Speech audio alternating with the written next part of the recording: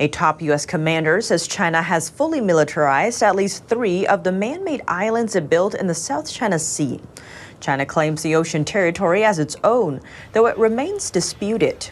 But the commander says Beijing has already armed the small islands with anti-ship and anti-aircraft missile systems, laser and jamming equipment, and fighter jets. U.S. Indo-Pacific Commander Admiral John C. Aquilino talked about the issue over the weekend. He says China's aggression in the area has been happening for the past 20 years, describing it as the largest military buildup since World War II by China. He pointed out these actions come in stark contrast to Beijing's assurances that it would not transform the artificial islands into military bases. Commanding officer for the U.S. Navy, Joel Martinez, also gave his take. He said his crew monitors all daily changes happening in the South China Sea. He also stressed how important it is for the U.S. to work with the Philippine military in the area.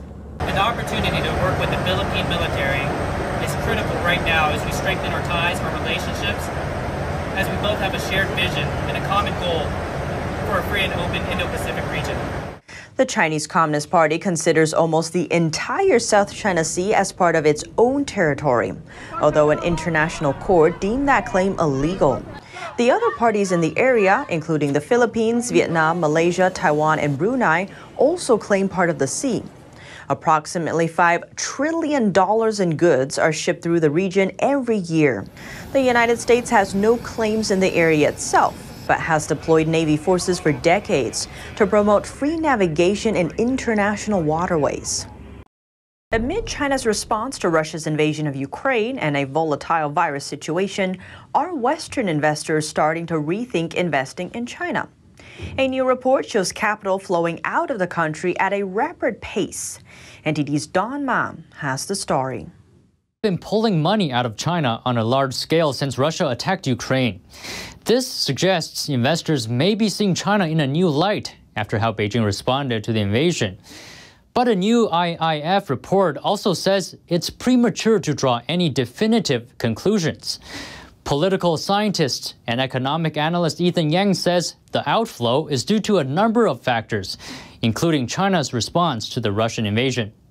Investors don't like it when the regulatory environment continues to change at a moment's notice. And there's been a lot more crackdowns on capital, crackdowns on the stock market, crackdown on large companies, right? So investors are starting to realize that the Chinese government that was very friendly towards companies, very easygoing when it comes to allowing investment in the past, is no longer doing that. Other than capital outflow, businesses could be leaving too.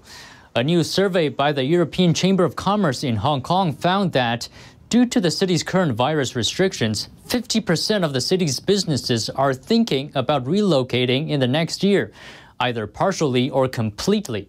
It used to be this massive GDP producer, and now it's more just a small component of the Chinese economy. They're going to have to probably transition to something else besides global finance, or it'll just be a shell of itself, which again would be extremely sad. What about American businesses in mainland China? 75% say they will not increase investment in China. This is according to a recent survey by the American Chamber of Commerce in China.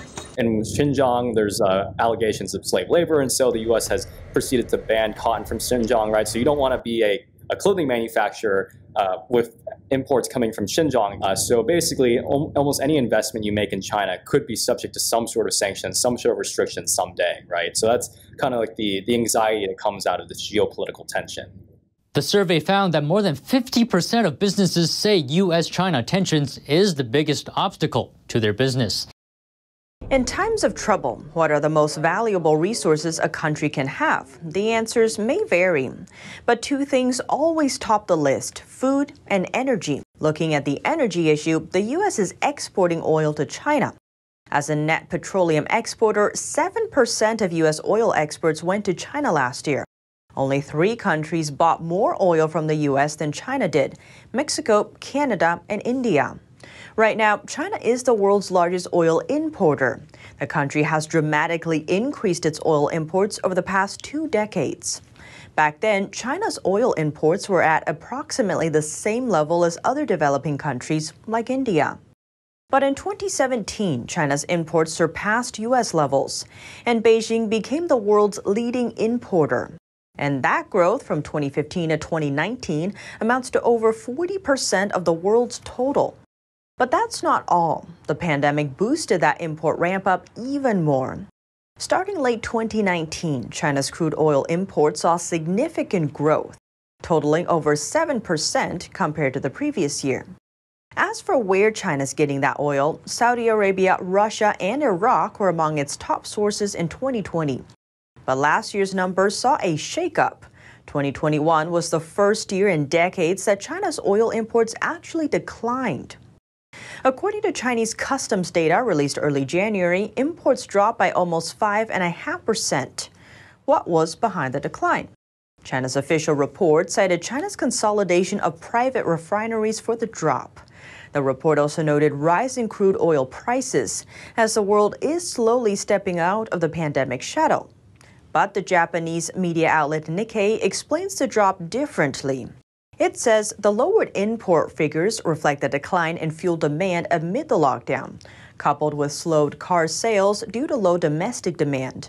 While China has become the world's largest crude oil importer, the title of world's largest oil consumer still goes to the U.S.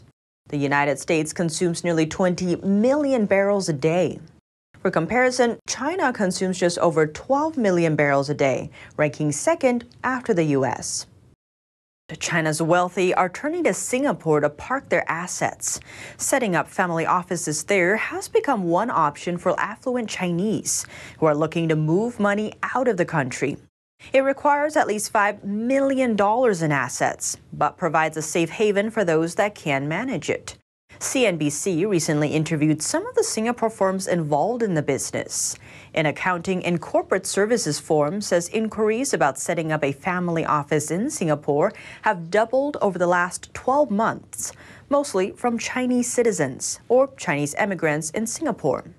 Singapore has proven an attractive option for two reasons: its large Chinese-speaking communities and the absence of a wealth tax. Singapore sits within the South China Sea, though unlike some of its neighbors, it doesn't have an ongoing dispute over nearby waters with Beijing.